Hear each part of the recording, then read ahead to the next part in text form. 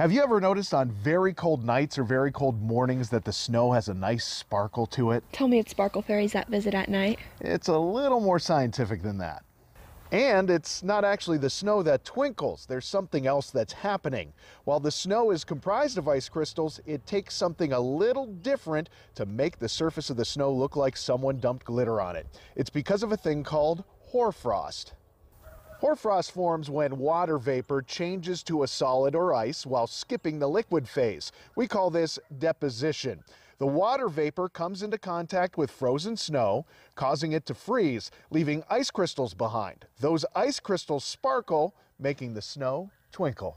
Why does it only happen at night or in the morning? Well, that's a great question, and it's very important in understanding how hoarfrost works. At night, the air over the snow on the ground cools the surface of the snow more than the snow inside. This causes an evaporation process to take place, releasing some water vapor into the air. This process is the opposite of deposition. It's called sublimation. This is where ice or a solid turns directly into a gas while skipping the liquid phase.